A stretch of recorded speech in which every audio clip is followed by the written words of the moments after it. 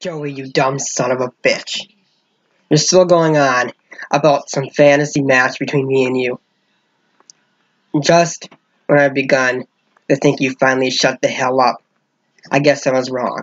I guess you can't get anything through that thick, bleached blonde skull of yours.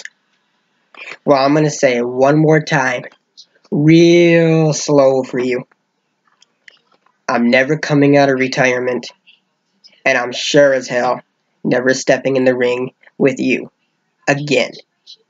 So you can go back to the salon, re-dye your hair because quite frankly your roots are showing through, and then you can run back down to that pathetic hellhole of yours, IPW, go sit in the ring and wonder what to do for your 10 fans.